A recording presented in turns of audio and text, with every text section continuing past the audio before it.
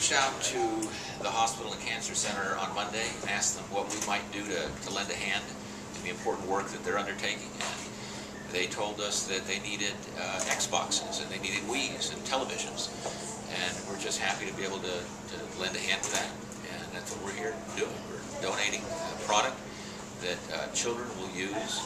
And it's a product that I think will help lift their spirits on a day-to-day basis. So we're grateful to be able to help in some small way. Why do this?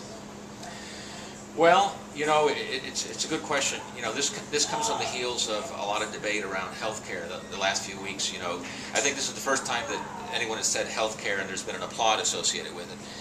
There's no debate here. Everybody sort of agrees that this is important. It helps the kids, and we like to give back to the communities we serve.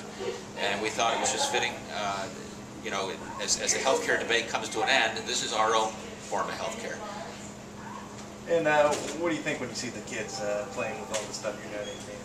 Well, it warms your heart. I mean, I for one have no idea what they're doing. I mean, I look at the equipment and it doesn't mean anything to me, but it evidently resonates with them and it warms your heart. And if it brings them some measure of comfort and it lifts their spirits, then we've done our job. And why'd you pick Children's here? Well, Children's has a reputation really like none other.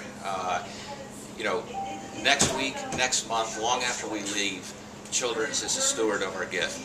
And we know that it's in good hands and it's with an organization that has a proven track record and is doing meaningful work with the children of Atlanta.